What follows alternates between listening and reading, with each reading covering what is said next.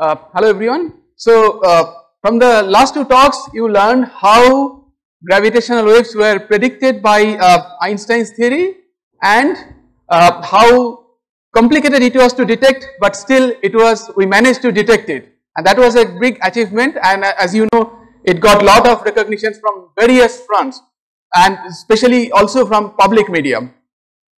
So in this lecture, I am going to give you glimpses of what are the signs that we are expecting in the time scales of few years to few decades, and how Indian scientists have been contributing to this effort from the beginning, and what potential we have to contribute in the longer run.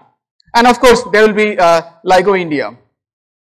So this is the just to summarize the picture, that what was detected and announced earlier last year was the merger of two black holes, and which formed a bigger black hole, and the signals in red and blue were detected in two detectors in the US separated by 3,000 kilometers. So the chances are almost zero that this was generated by some other kind of fluctuation. Now Indian scientists have been involved in predicting the signal, the first part of the signal and the last part of the signal everywhere. In the central part, where it involves numerical relativity, which was a more recent thing, how to use this predicted signal to extract, to make a detection from extremely noisy data, and how to, and lately how to improve the instruments to get better and better sensitivity. In all the aspects of the detection, Indian scientists have made significant contributions now, and that is a big achievement. But we don't stop there. This is just the beginning, and it will go on. So first, let me introduce some of the science aspects that what we are going to do in the next few years. So although we have detected the black holes, and as Ajit mentioned that the black hole masses were more than what people generally expect, we have very little idea about how these black holes formed. Okay, there are several possibilities, but we are unable to say at this point that how exactly they form. And are all the black holes in the universe very massive, or it was just a selection bias that we detected a massive one, or just a statistical fluke? Okay. Then what are the distribution of their masses, of the masses of these black holes and their spins? How are they spatially distributed, say in angles and in redshift? So then coming to the neutron stars, that how massive they can be before they merge into collapse to a black hole. These are all very interesting questions. If you read about astronomy, then you know that these questions are very intriguing, and none of these questions have any concrete answer right now. And then do more massive black holes exist? So to address these questions, we will need many detections, and that we hope will happen in the coming months to years, because as you know, the second observing run of LIGO has already started. In the last observing run, which lasted for 4 months, we had 2 detections and 1 candidate which we could not detect because we did not have enough control on the noise. So the detection, as Ajit again mentioned, opens up the possibility of probing Einstein's general relativity. Is that at which limit the theory breaks? Previous to the gravity of discovery, we did not have a strong handle in the strong field regime of general relativity, where it really differs from Newtonian gravity, and one can basically find deviations, parameterize the deviations of this theory in different terms of mass and spin, and try to constrain it and see that whether the prediction from general relativity falls within these error circles which we derive from the data. If one of these crosses, which are general relativity predictions, were outside this region, then we would say that general relativity needs corrections. This was one of the major things which was done in ICTS TIFR, CMI Chennai, and so on. And then as I said, Indian groups have been playing major roles in these efforts, like 2 different kinds of tests were conducted, and then when the detection was done, people are involved heavily in interpretation of the data, and several other tests have been planned in the coming years, which will be done with the latest data. Then we can learn about neutron stars also. As you know, they are the densest visible objects on the sky, visible in electromagnetic waves, and then we do not have much understanding of neutron stars, even though they are so exotic and interesting objects. They are basically soup of neutrons. When the neutron stars merge with another neutron star or a black hole, because of the strong gravity nearby, they basically get tormented near the end, and how much they will be tormented depends on the stiffness of these stars, and the stiffness in turn depends on the nuclear interactions. So if we can probe the equation of state, for example, then we would be able to have more understanding of the neutron stars. And depending on the stiffness, the final part of the waves, you don't have to really look at the plots. Just what I'm saying is that basically the last part of the wave gets distorted depending on how stiff the star is. It either gets, if it is soft, if they're soft, then they just merge into form a black hole. If they are stiff, then they go around for a while before merging. Okay. Yeah. Then we come to some of the detection challenges. Even though we have detected a source which was really bright and so on, it is not an easy thing to detect. For example, when since the data is noisy, we need the exact waveform in order to extract it from the noise. Getting the exact waveform means solving Einstein's equation. When two objects are far away, they are just going around each other at a distance like planets do, then it is sort of relatively easy to tackle this problem analytically. But when they are merging, that process is extremely violent and it is not analytically tractable. You need to impose numerical relativity, and that is the time when most of the energy is emitted. Now, a typical numerical relativity waveform, that is solving one set of equations, takes 2 weeks on 1000 cores. I mean, this number is of course an approximate number. So you can see how large it is, and we need 250,000 templates to actually cover the whole parameter space. So this could not be done by simply by numerical relativity, because I think the total computation power available to the scientific community is not enough. So it required some kind of interpolation, a complicated method which Ajit has been involved in for a long time. These were the things which were used for the present detection.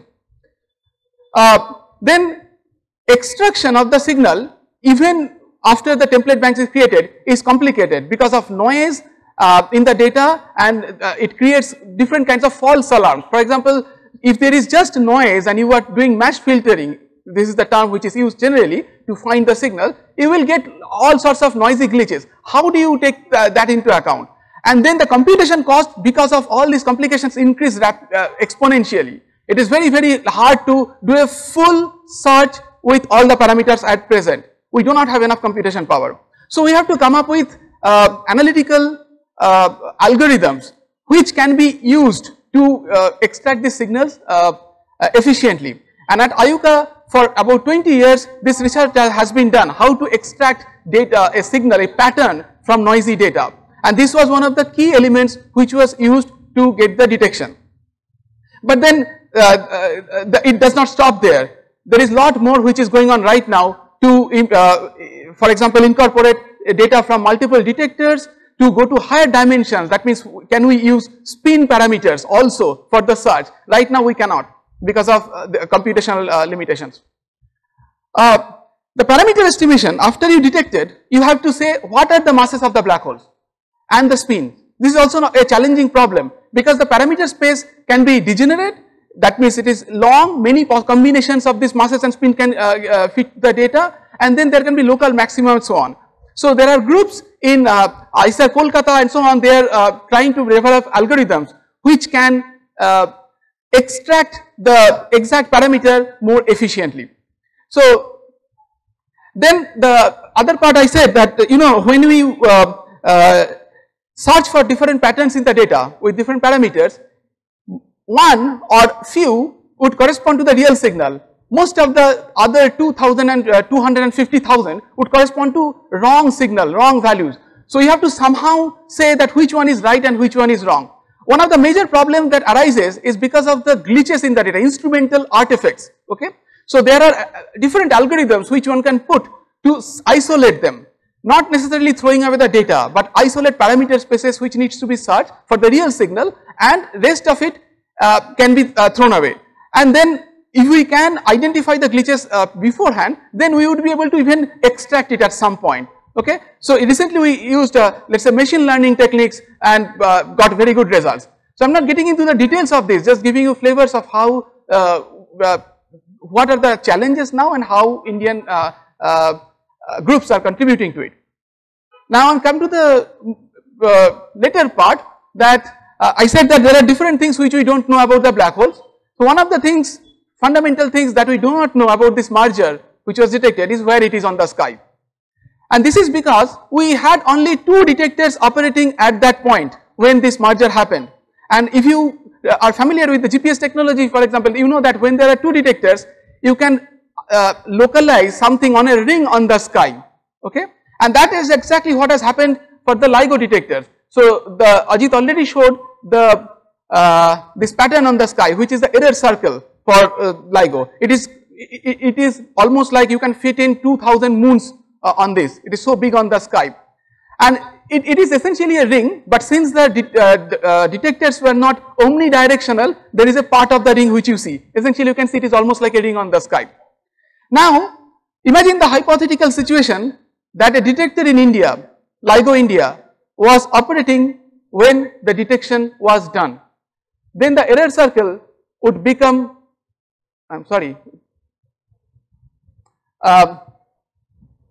would become this small. That small orange patch you see, that is like almost 100 times smaller than the actual patch. So that would significantly improve the accuracy of detection, like 3 GPS satellites do. And that is one of the major motivation for LIGO India. And we not only 3, we actually needed network of detectors across the globe. This is because the detectors are not working most of the time, not all the time. So at least 20% of the time detectors are down for upgrades and so on, okay. But for every detection you want at least 3 to be present. So if you multiply this probability 0.8 into 3, 0.8 into 0.8 into 0.8, you see the probability significantly drops to some 60% or something. So you need 4 or 5 detectors to be operating for every source to be located on the sky. And then because of other geographical reasons which I am coming to, India is a very good place to host a detector. So the thing is that, so right now we had 2 detectors in the US. This is the map of the world seen from the pole, North Pole. Okay, you see there is this H and L, these are Hanford and Livingston detectors, okay, which operated for the detection. And then there is a Virgo detector coming up in Italy. Virgo detector is already there, but it will start operating at the advanced configuration probably later this year.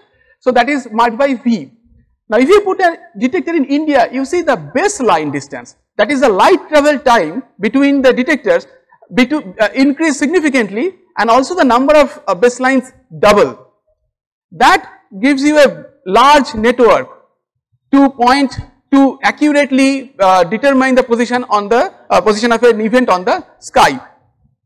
Okay, so this is one of the big motivation for LIGO India, but there are more. Okay, so basically this is a plot which were pretty popular. So on the left side, on the upper left side, you see the error circles on the sky with the LIGO and Virgo detectors, and they are pretty big.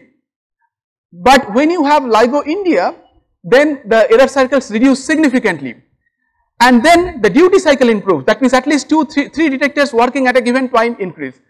That the sky is uniformly sampled also improve, because the detectors see some directions better than the other, or those non-uniformities sort of get sorted out because of all this.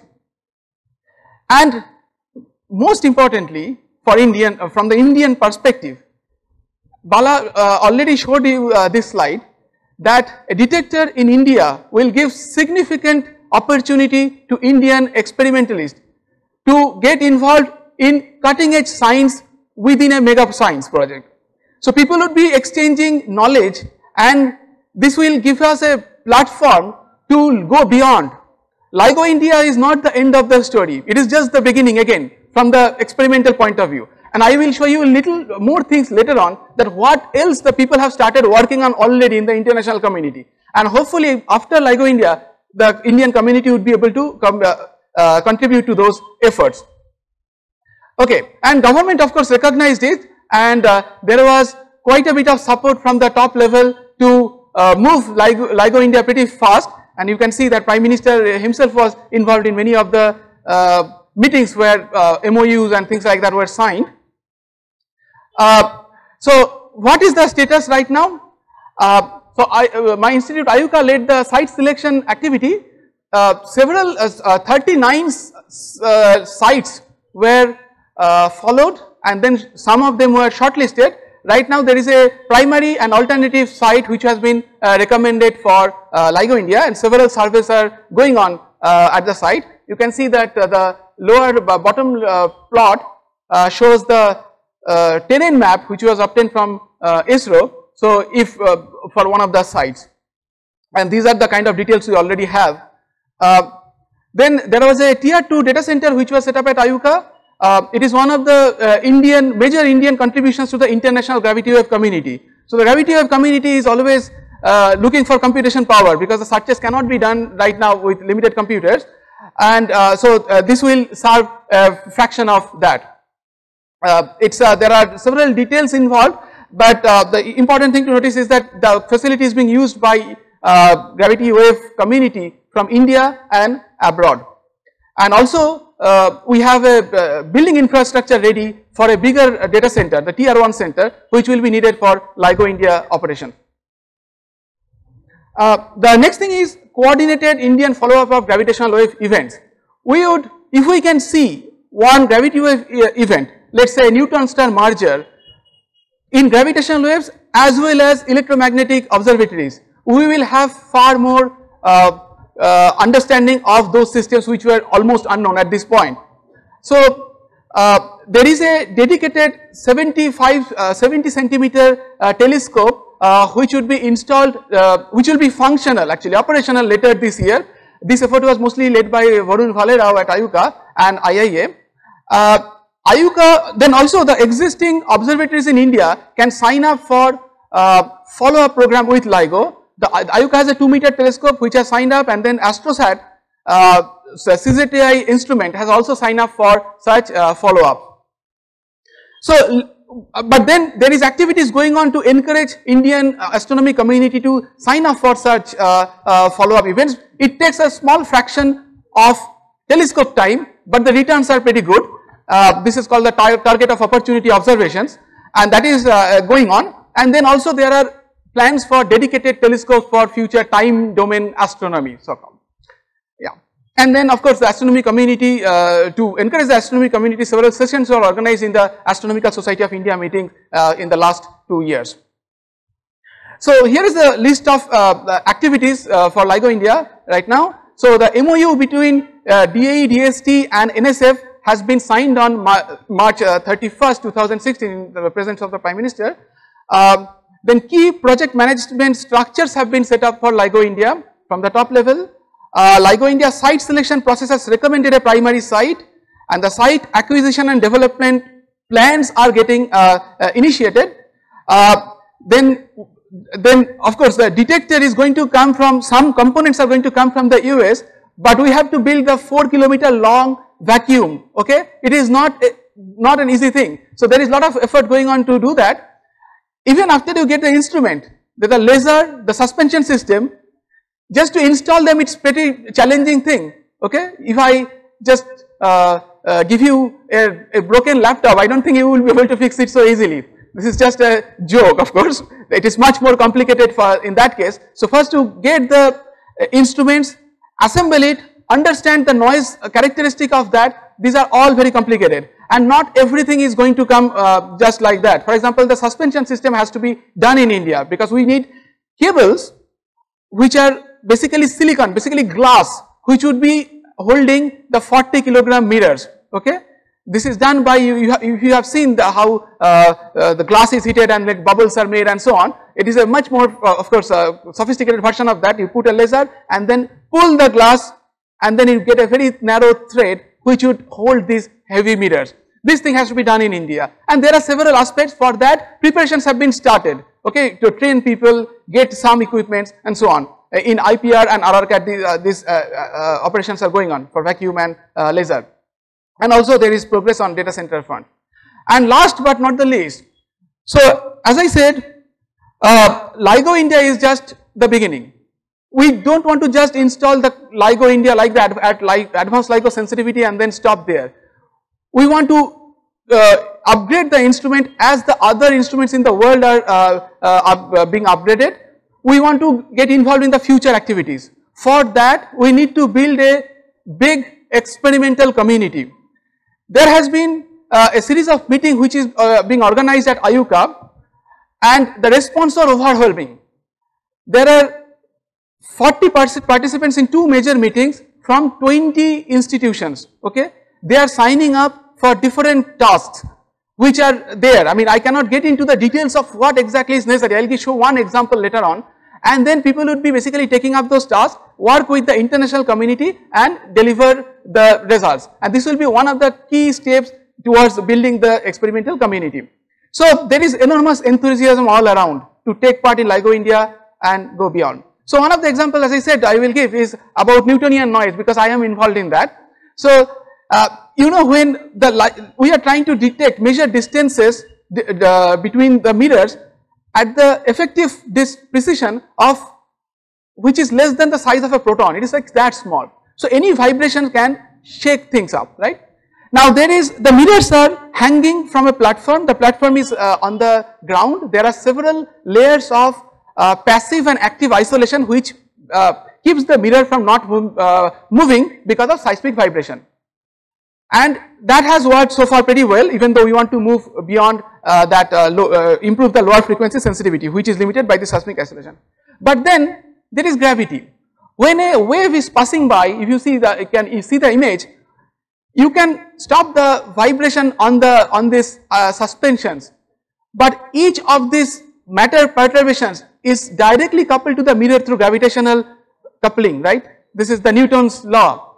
That is going to create a tiny perturbation in the mirror, which will also become important in the next generation detectors. So we have to somehow get rid of this noise. But how would you do that? You cannot isolate gravity by anything. There is no Faraday cage of easy sort. So what we have to do is to put an array of seismometers on the ground, get this noise, and we know that this noise is going to be correlated with the effect on these mirrors. So we pass it through some adaptive noise cancellation techniques and we will be able to remove it. Right now we have no idea, we cannot measure this noise, so we don't know how strong it is also. But we hope that this kind of schemes will work. And this is a huge amount of task, because even to estimate how much noise is there, you need to understand where to put the seismometers. That is like a iterative business. So these things we are already part of, and hopefully some things will come up. So up to this, so why we want to do this? For example, we want to improve the low frequency sensitivity. Why? Because the binaries which are merging spend most of the time in the low frequencies, because you know, when they are far away, they are slower, in the rate of merging is slower. So if we can monitor that part very carefully, then the masses can be determined to very high accuracy, which will help us in testing general relativity, for example. Okay. So, but all these things I am saying were mostly I have been focused on the binary detection and the parameter estimation and so on. But being a new field of astronomy, we also need to see how we are going to find the unknowns. Okay. For unknowns, by definition, we don't know the phase. We have to rely on techniques which will use our very good knowledge of the instrument and see if there is some excess power coming from some place. Okay. So I will talk about two different things here: short term and long term unknown signals. How do we probe them? So one of the thing is burst searches. So the binaries, when two black holes merge, they create huge amount of they emit huge amount of power in a very short duration. Okay, that is also a burst source. But since we know the waveform very well, there are more optimal methods. But suppose we did not know the waveform, we did not know how the waveform looks like, or our understanding is wrong, that even though we think this is the waveform, it was not the case. Then how do we detect them? So we create this kind of time frequency plots. This is time and this is frequency, and what is plotted is power in the strength of this color is power. So and then we see whether the same thing occurred in two detectors separated by 3000 kilometers and more, in fact in a network of detector. If every detector gets a small excess power of a certain pattern in the time frequency curve, then we can be very confident that this is probably something of gravitational origin, but we don't know the exact signal, okay, and that will be one of the ways to probe the unknowns. And groups at ISA Trivandrum are involved in this. In fact, this analysis is pretty fast. The first detection when the first black hole merger was actually detected first by this pipeline, and that was in 3 minutes, okay, because it was pretty strong, but it was not true for the other ones, because this kind of searches work when there is a burst of power, not when the power is distributed over a longer time. Now the other method which I work pretty heavily is for unknown sources which are persistent. Most of the astronomy is actually about those sources, electromagnetic astronomy. For example, when you see a star, you don't know the phase of the electromagnetic waves which are coming from the star, but you know that there is a constant amount of power statistically there in the star, okay. So how to look for those sources? Basically what you do is to correlate data between two detectors and try to see if there is a power excess, because even though the source is random, the same signal is coming in two detectors. So when you correlate, there will be a peak, a small excess in the correlation when there is a signal, versus if you, for example, time sheet the data by unphysical amount, those correlations would not be there. So this is how we try to figure out if there is a long term excess in the data, and plus you can use this method to make a sky map also. I will not get into the details, but these are kind of like earth rotation synthesis imaging which is done in radio astronomy like in GMRT.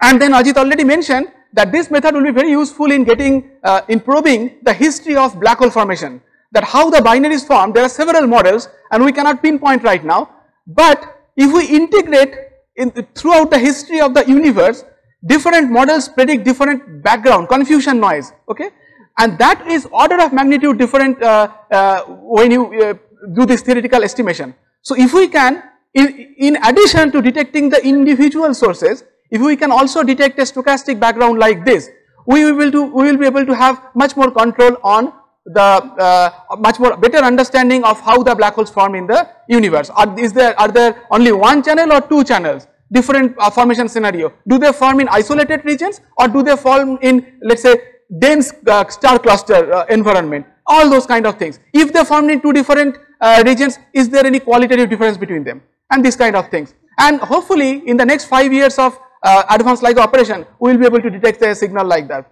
if our optimal understanding of the average model is correct. Okay, I will finish in like few minutes now. Now getting into slightly distant future. So you see that the final aim, a major aim, is to understand the universe, how it originated and so on. So we have this Big Bang model, which was, it is not just the Big Bang, it has lot of details. This model was formed after several years of understanding of observational cosmology, and we have a self-consistent model right now. But there is a phase in this model, in the very early stage, when the universe had to expand exponentially and a significant amount of expansion happened during that time. This is called cosmic inflation. That phase we have to put in by hand in order to explain the data, and we want to see that phase. There is no way you can see that part in electromagnetic wave, because the universe was so hot and dense that photons could not travel straight at that time. Photons became relatively free when the universe was 400,000 years old, okay, which created the cosmic microwave, which is the cosmic microwave background. But 400,000, the inflation happened in the first second of the universe. So we have to use some other means. So there are two ways to see that. One is gravitational wave and other is neutrinos, which can penetrate this dense environment and come to us, okay. And there is lot of effort going on to see the first that signal, primordial gravitational wave. And I don't know if you can read this plot. It basically, there is a frequency axis, horizontal axis frequency. It goes in orders of magnitude. Basically, in different bands, people are developing instruments to probe this background. And not only that, so even though the chances of detection of that background with the existing instruments is fairly low, there is enormous amount of effort going on to develop next generation detectors. I mean, this may sound like fantasies, like these are, the names are like this: primordial inflation explorer, Big Bang observer, then deciharge interferometer gravitational wave observatory. But the thing is that, and these have enormous sensitivity. I will show you a plot, landscape plot, to show where things stand. The thing is that even though these things sound too futuristic, the work for this have already begun. All the pictures which have the designs and so on are from scientific papers and documents. So it is, even though it is futuristic, we have to start almost now in order to catch up. For LIGO, it took 30 years of effort before a detection could be made. Okay, so futuristic does not mean there is no work now. It has to start right away. For example, this is the next generation gravity wave detector. It's called the Einstein telescope. Okay, the designs are being finalized, but site surveys have been done all over the Europe to find a good suitable site. This will be an underground telescope, which will be like 100 to 200 meter underground, and the arm length could be 10 kilometers. So these are not finalized things, but on the other hand, efforts are going on heavily on each of these aspects. Then there is the laser interferometric space antennas called LISA. So because of funding situations, the LISA's launch date keep fluctuating, but this has enormous amount of the science case is enormous. We would be able to see, okay, let me play this thing. So what is proposed is that 3 spacecrafts will follow the Earth and exchange light, laser light, and then by measuring the Doppler effect, we would be able to detect supermassive black holes. Okay, it is believed that supermassive black holes are there at the center of the galaxies, and smaller black holes are falling into it. They are going around it and at some point merging. So those things we would be able to see with this. And again, this is not a science fiction. So there was enormous success with what is called the LISA Pathfinder mission. The results came last year. So the Pathfinder mission checked some of the key technologies which will be used for LISA, and there was some set goals that if Pathfinder noise capabilities reach this level, then we would think that it is good for LISA. LISA is physically possible, practically possible, and it did 10 times better. The noise level of LISA Pathfinder was 10 times better than what was projected. So this is at that level. So I hope that LISA will fly soon, definitely much before I retire. Okay, so this is the sort of landscape of gravity wave detectors and sources. I don't think you can see it, but just to say that everywhere there is effort going on, and we are right now only at near the audible frequency range, but the detectors are being built all over. So okay, so this is my summary slide. So I will just read through so the first detection marks the beginning of gravitational wave astronomy. Detection of large number of compact binaries promise interesting signs like the distribution of black holes, neutron star signs, etc., etc. And we hope that many of the detections will happen this year after in the second observing run of LIGO. And worldwide effort is going on to improve the sensitivities of the detector, build a network of detector, and so on. LIGO India activities are also taking shape pretty rapidly, and Indian community is ready to work on LIGO India to contribute to it and taking it beyond. And much more excitement is expected in the coming decades. So I stop here. Okay, and